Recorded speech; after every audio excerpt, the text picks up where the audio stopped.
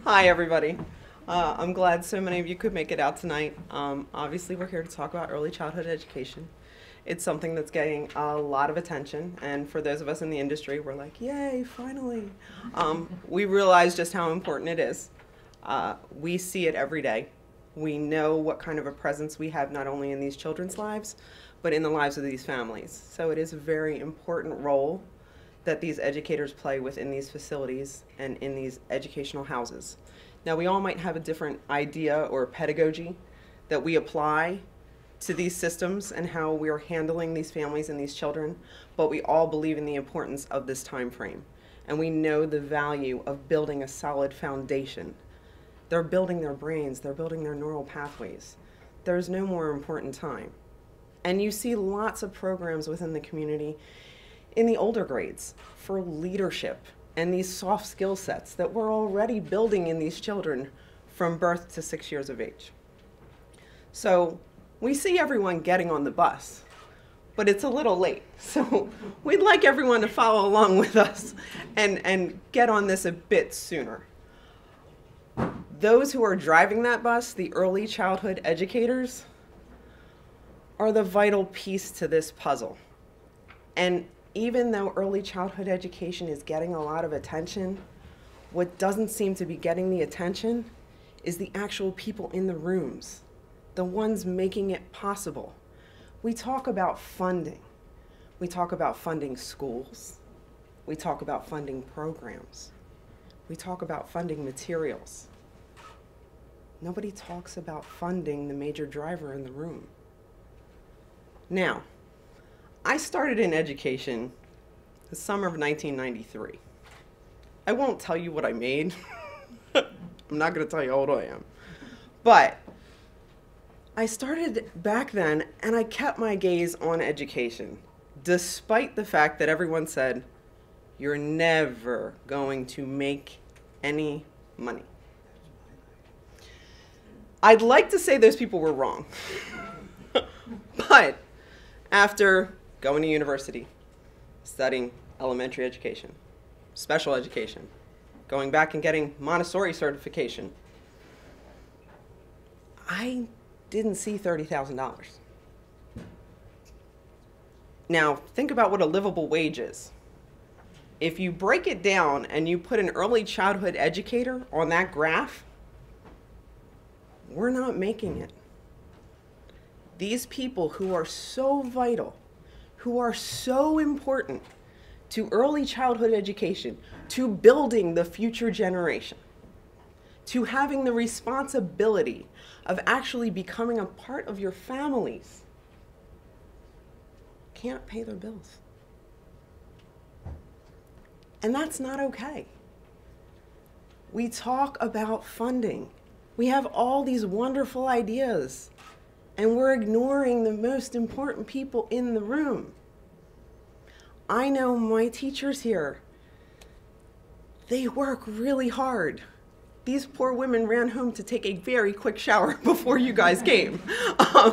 And that was everything from engineering environments, planning curriculums, but also cleaning, lifting, moving. They do it all. And they do it all with a smile on their face because they have a passion for what they do.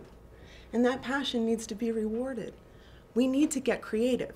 Now, I'm not blaming school owners. I'm not blaming districts. Let's face it, funding is a major challenge. We all know that. We have to have buildings, supplies, insurance, materials, marketing, you name it. There's so many places that the money goes. And there just isn't a lot out there. And all I'm asking is that all of us in the room believe in the same thing. So we need to get creative together to figure out how to resolve this problem. Now, we know we can't put it on the parents. They're already strapped. Let's be honest. It costs a lot to raise a family. And they're paying exorbitant amounts for childcare, taxes, and just the everyday taking care. So we know we can't pass the cost along to them. We understand that. We can't make it come from nowhere. We can't raise taxes anymore. We have to be creative. So how do we do that? Well, let's let teachers monetize on what they're already doing. They give parent ed nights. They're already expected to give parent ed nights. We want to get the public involved. We want to be activists. We want to be champions for early childhood education. Well, what better way than to let your early childhood experts have a parent education night that they then open to the public, become an activist for early childhood education, maybe let them take home a little extra money for it. What is it going to hurt to utilize different types of marketing strategies and open the doors to your schools to the public and invite everyone in, not just your parents? Because where you're going to get your activism and your funding isn't just from the community you're dealing with, it's from the public at large. We've got to get everybody's attention. We've already sold early childhood education to everyone in this room. You wouldn't be here if you didn't believe in early childhood education. You wouldn't be here if you didn't believe in the teachers who are in this room. You wouldn't be here if you didn't know the importance. What I'm saying is there's a lot of people out there who aren't here. We need to get their attention, and we need to do it together. Not just Head Start, public school programs, universal pre-K, Montessori. You have all these different methodologies. We're all fighting for the same thing. The importance of this education of birth to 6 years of age. And we've been so siloed. And we're all trying to champion for those same things. We need to get in the room together like we are tonight. We need to talk to one another. We need to brainstorm together. We all know Jeff Bezos threw the gauntlet down. And he's like, oh, I have all this funding, I have all this money. Everyone's like, oh, I have this great idea, I have this great idea. Everyone's looking, everyone's, a little salivating, let's face it. But maybe those of us who are boots on the ground need to be like, okay, that's wonderful. We're really excited about that. We don't really need any more schools. We don't really need any more facilities. We need to get the facilities that we have already functioning, working even better. Maybe that's a 401k plan for early childhood educators. Maybe it's a healthcare option. Maybe it's benefits.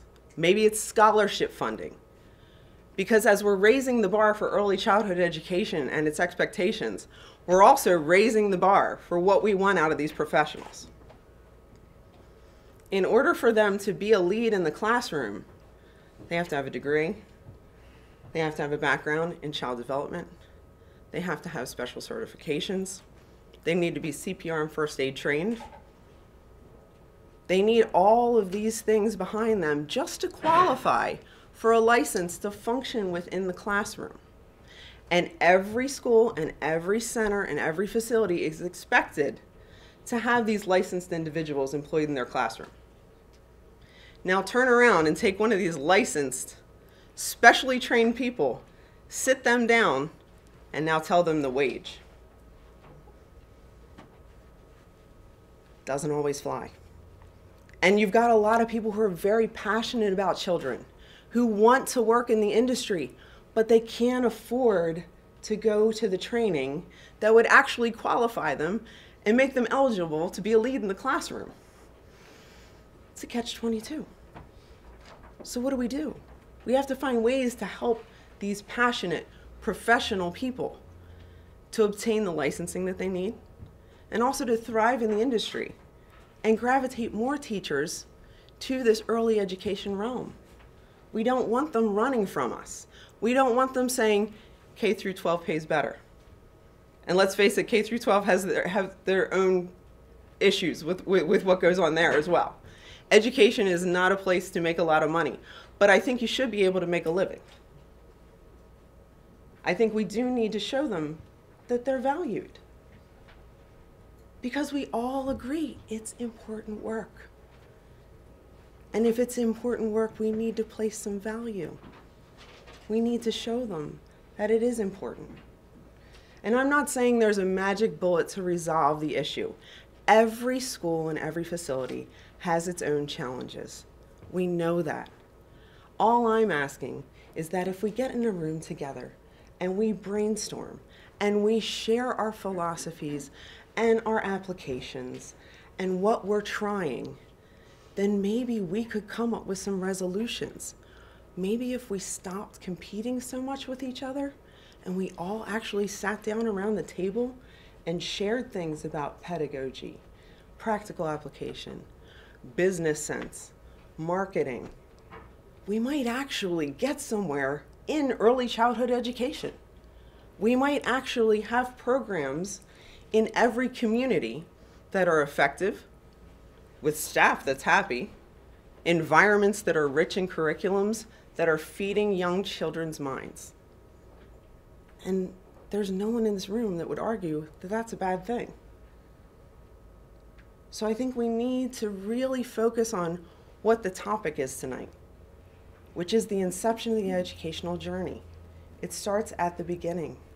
And we need to re-emphasize that in every aspect, not just the buildings, not just the curriculum, not just the packages, but the actual people that are inside, giving these schools and facilities a heartbeat.